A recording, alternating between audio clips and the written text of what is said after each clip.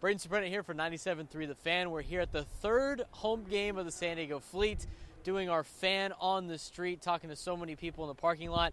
This week, we decided to ask people what their favorite memory is coming to the stadium here in Mission Valley. Mike Cosgrove, and that's a loaded question because I'm retired Navy, but I've lived here in San Diego for the last 12 years. I'm Stacy. I'm from San Diego area. Mike Girardi from San Marcos, California. My name is Sam Cervantes, and I'm from East San Diego. Cool. My name's Ian. I'm originally from Utah, but I've been in San Diego for the last 4 years or so. Matt Soprano to my right here will introduce. So who do we got here?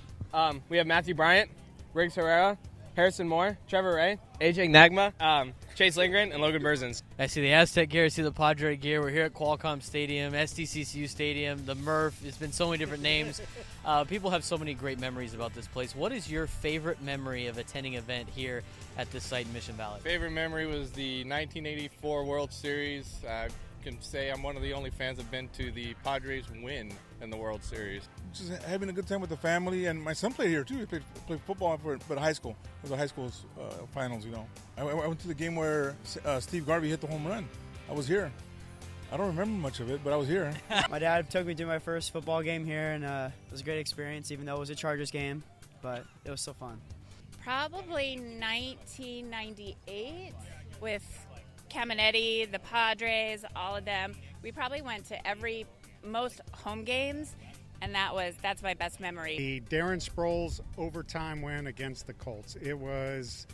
This place was lightning, and it was like, I can't even explain the chemistry, the way the fans were reacting, the way San Diego was reacting to that win. So the very first game here, the season opener, we were so excited about it. We were amped up. We got like food and drinks and everything was ready, and it was super rainy that day.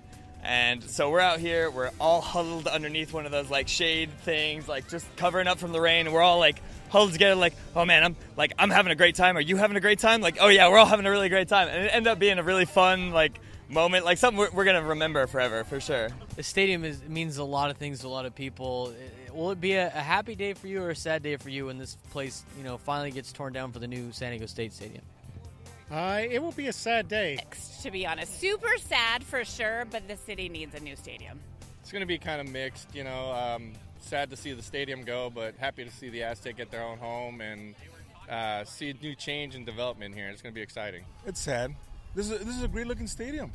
It looks nice. Inside it needs a facelift, but on the outside it's beautiful. Well, there you have it. So many great memories here in Mission Valley by so many people that we talked to about SDCCU Stadium. But we want to hear from you. What is your favorite memory here in Mission Valley? Comment below. Be sure to check out all of our other Fan on the Street videos on social media at 97.3 The Fan SD or at 97.3thefan SD.com. So for 97.3 The Fan, I'm Braden Soprano.